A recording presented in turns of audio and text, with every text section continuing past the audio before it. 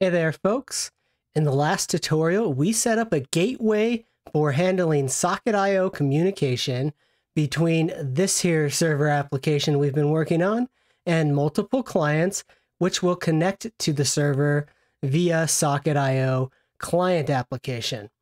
Today, we'll add some methods which log when a Socket.io client connects to or disconnects from our server. Finally, we'll connect with a client, which in our case will be Postman, and confirm that it's connecting and disconnecting from our server. In subsequent videos, we'll actually make this connection via the Socket.io client library for browser-side JavaScript, and we'll add this to our React application and make connections. As a reminder, if you'd like to follow along this tutorial, you can just clone or dgit this repository. Today, we're on lecture 9, so you can just clone branch 08 to be up to date with us, or the master branch. And also, I have some getting started instructions if you want to get the repository without the history using dgit. So the first thing I want to do is open up our application and make sure you have the polls folder, polls gateway file opened up, which we worked on last time. And then I will start the application with npm run start in the root of the project and make sure everything works. Looks like Docker was working and we're connected. So then I'll just close the terminal so it gets out of our way.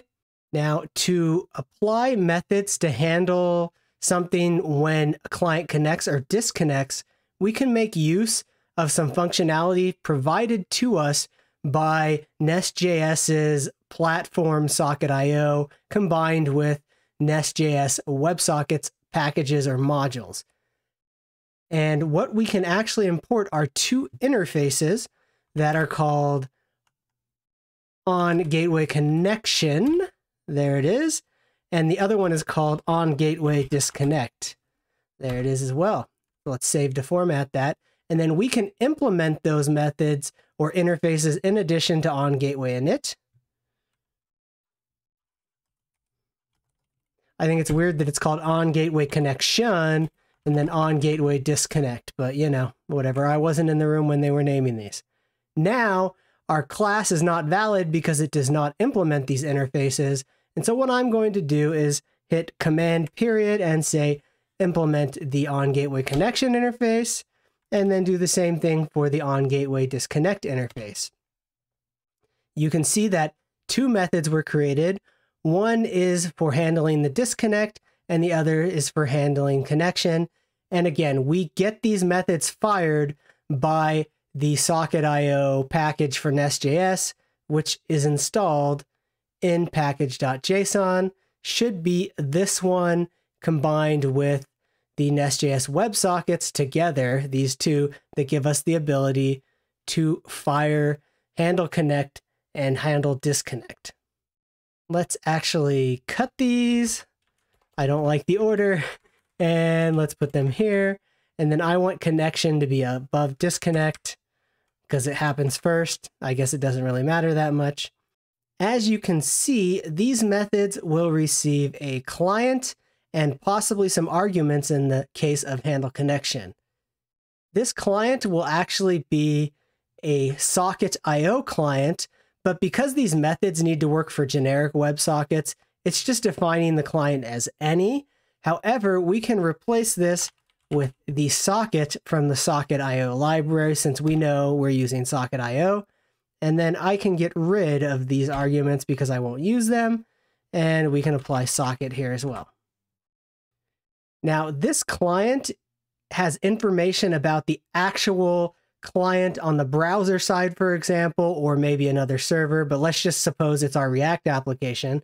So it will have their ID and some other information about how they connected. However, we also get access to this namespace or WebSocket server inside of our polls gateway, and that is provided to us by NestJS, and it is done so by adding a field into our class. And this field will be decorated with an @WebSocket server decorator. So let's add @WebSocket server. If I could spell, and it's this one. And then we invoke it because it's a decorator. And we're just going to call this IO and give it a type of namespace from socket.io. And then let's save this. Now you may say, what is namespace? Namespace is what we've defined here in our socket gateway. And this gives us access to a namespace of a socket.io server. And let me show you what that looks like in socket.io's documentation. So here we are in the socket.io documentation under the namespace section. And so a namespace is kind of a subfield or part of a server, and it has several methods. So for example, it can give us the name, which was polls. It can give us access to all of the sockets that connected, whereas in our handler in the code, we only have access to the individual socket that connected. The namespace can give us access to all of the sockets.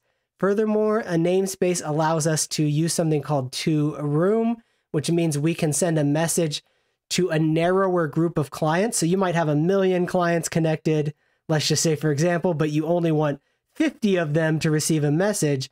So you could assign those 50 clients to a particular room and send events to that. And furthermore, you can emit events. That's what emit is, and get all of the sockets. So it just gives us access to this particular namespace. And importantly, when we emit an event with a namespace, it sends it to all clients.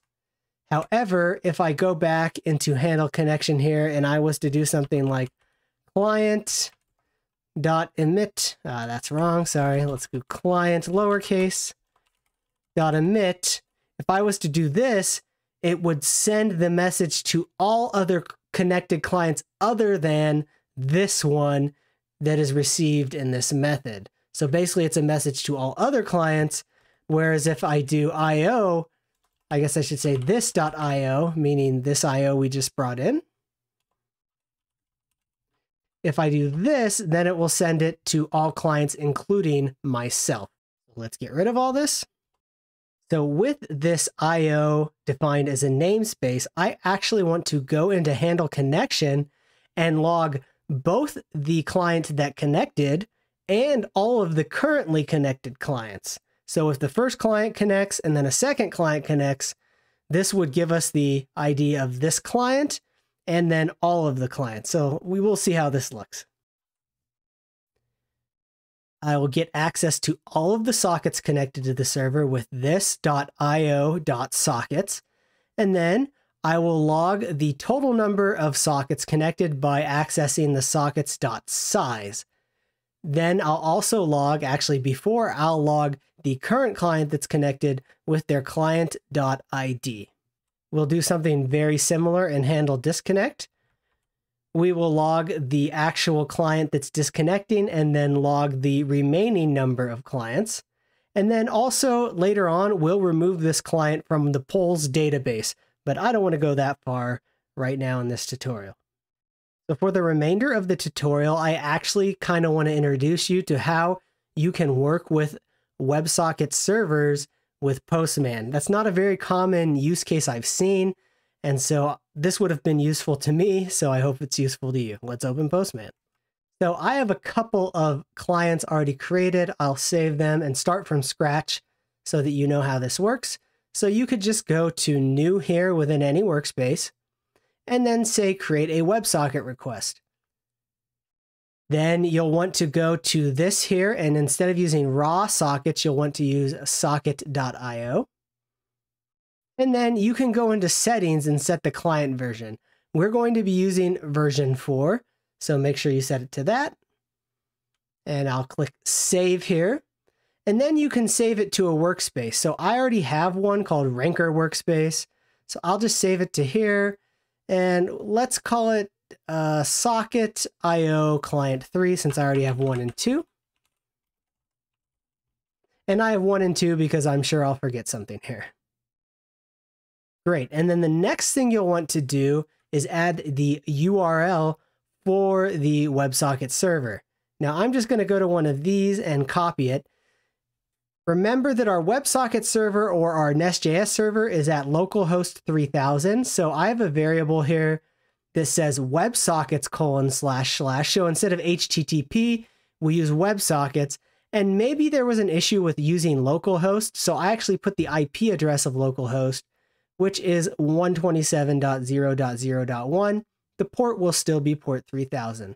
So let's add this over to client 3. And let's actually try connecting right now. And as you can see, it shows add event listeners and it shows connected. So let's go back and look at our logs inside of our application. Let me open that terminal that was running. And you can see that a WebSocket client with this ID was connected. And this is what IDs for WebSockets look like. And it says one connected socket. Now let's go and connect one of the other ones. Maybe let's go to client 2 here, and then I'll connect. Now the settings here are pretty much the same. And except that this one's going to be listening to 2 events. I'll show you that shortly, but it's connected. And so let's go back to the terminal. And if we go to the terminal, we see that Q8HV blah, blah, blah is connected and that 2 sockets are connected. And heck, let's just do one more. Test client 1, connect. All right. And you see 3 sockets are connected. Now let's try removing this guy who's client 1. And you can do that by clicking disconnect up here. And our terminal shows that that same ID has been disconnected and that we're down to 2 sockets. So that's pretty cool. Now I just want to maybe emit an event to all of the clients just to show you how you would set that up in Postman. So what I want to do is when a client connects, I want to this.emit, actually this.io, .emit an event, and let's just call it hello. And it will send a payload. Maybe they'll send their client ID. So let's say hello from, and then the second argument could be an object. It could just be a string, but we'll just put a string, which is their client.id. I could spell, and there we go. So when we say emit, that means this socket is also going to receive the message and all of the other sockets. So let's save. And let's go back to Postman. Let's go back to Postman now. And let's see, it looks like when I restarted the server, these all disconnected. And when you're in the browser, it'll actually usually automatically reconnect, but that's another issue. So I just created that event called hello on the server. So how do we listen to that? What you would do in this client is you would go to this events here, the one at the top, and you would type the event hello. You could give a description, and then I'll usually say listen on connect so that when this client connects, it will also hear back that initial emitted event. So let's add that and save. And then these other 2 clients already had that. So you can see it already has hello. In fact, it has one called goodbye. Let's not do that for now. It's a little too much. And let's get rid of goodbye. And so let's connect all these guys. So let's connect client 1. And you can see when it's connected, it says it's listening to the hello event and the goodbye event. Did I not get rid of goodbye here? I thought I did. Maybe I didn't save it first. Let's disconnect. Let's save it. Let's try connecting one more time. Let's clear the messages. Well, that's kind of weird. I don't know why it's still listening to that. Let's go to client 2 and let's clear the messages and try connecting. Very good. And then client 3. And this one's only listening to hello. So maybe something kind of buggy with these event listeners. Let's go look at our logs. And you can see that it's still showing the clients connected. So these guys should see a message for hello. So let me try to figure out what's wrong. So I came back to the app and I noticed what's wrong is the event is called hello space from. That was really ridiculous. So maybe let's say hello, and then the message will be from, and then we'll use some string interpolation to say from client ID as the message. Let's see if this will work now. Back in Postman, I have client 1 and I have it set up to listen on connect. And for some reason, it saves the listeners down here. So if you want to delete it, you can just hover here and delete it. I guess I didn't quite understand that. I'm new to this. So let's connect. And you can see that it connected. It's listening to hello, and then it got a message that it connected itself. Now let's connect with client 2.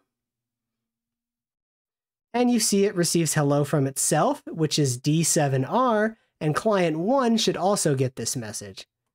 And you get from D7R. So we can see that client 1 can receive messages when client 2 sends an event and then the server responds. That's all for today. Next time, we're going to work on adding an authorization guard for our polls gateway, similar to how we did for the controller. I look forward to seeing you then.